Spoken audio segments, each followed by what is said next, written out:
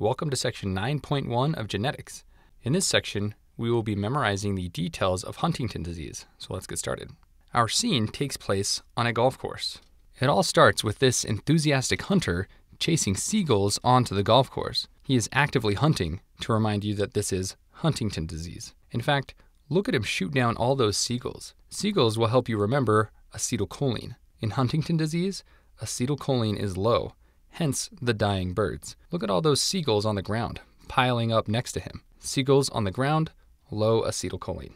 Now let's look at this strange-looking tree. This represents athetosis. With Huntington disease, patients experience athetosis, which is this twisting and contorting of the fingers. And all of these bizarre-shaped branches and the trunk take the shape of athetosis. Now notice all this bark flying off the tree. Well, that's because some hunters decided they'd like to shoot directly at the tree. In fact, I think it's a whole family of hunters, the oldest on the left and the youngest on the far right. This will help you remember that Huntington disease affects patients at younger and younger ages with each successive generation. This is called anticipation. So the oldest member of this hunting family is far on the left, but younger and younger family members are getting involved in this chaotic Huntington disease practice. Near the entrance of the golf course is one of those wacky waving inflatable tube men. This will help you remember that Huntington disease patients experience chorea. Chorea describes sudden, jerky movements without purpose. I think we can safely say this tube man is making sudden, jerky, and purposeless movements. And if you thought all this hunting was just for sport,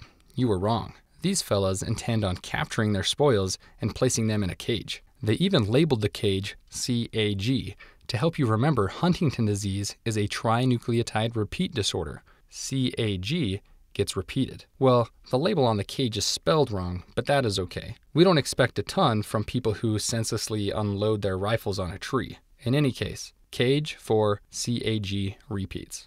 Now let's look at the driving range. This is a golf course after all. This golfer yells 4. Oftentimes, before a golfer hits the ball with their golf club, he or she will yell 4. This is to warn other people around, just in case they might be in the line of fire to get hit by the golf ball. In any case, this golfer yelling 4 will help you remember that Huntington disease occurs on chromosome number 4. When the golfer hits the ball, a cartoon action symbol appears, which says hit. This will help you remember that the gene affected on chromosome 4 is the HTT gene. It is the HTT gene on chromosome 4 that contains the CAG repeats. Now let's look at the other golfer.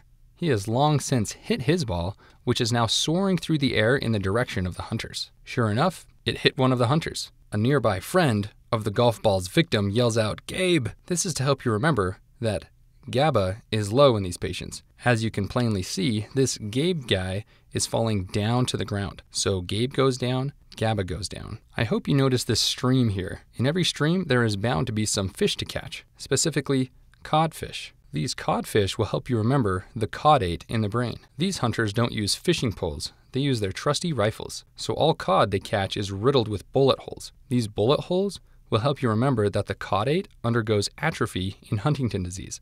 Their hunting practice also includes the putting area. Notice them shoot up this area. They are shooting holes all over the putting green. This will help you remember putamen atrophy in Huntington disease. Holes in the putting green, putamen atrophy. Now notice the frustration in the golfer here.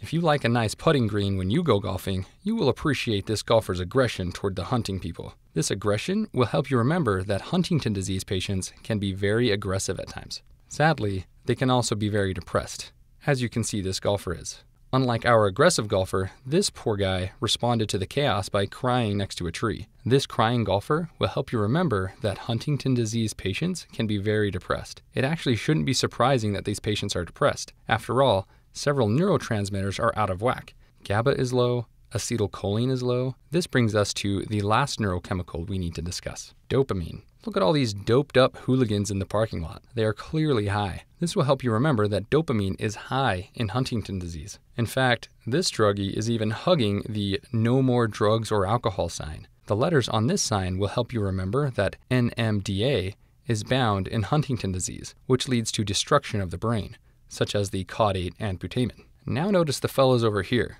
They are playing an innocent game of dominoes. This will help you remember that Huntington disease is autosomal dominant. To reinforce this idea, autosomal dominant diseases are all included in this image. Here is our hunting man to represent Huntington disease. And with that autosomal dominant inheritance, we conclude our image of Huntington disease.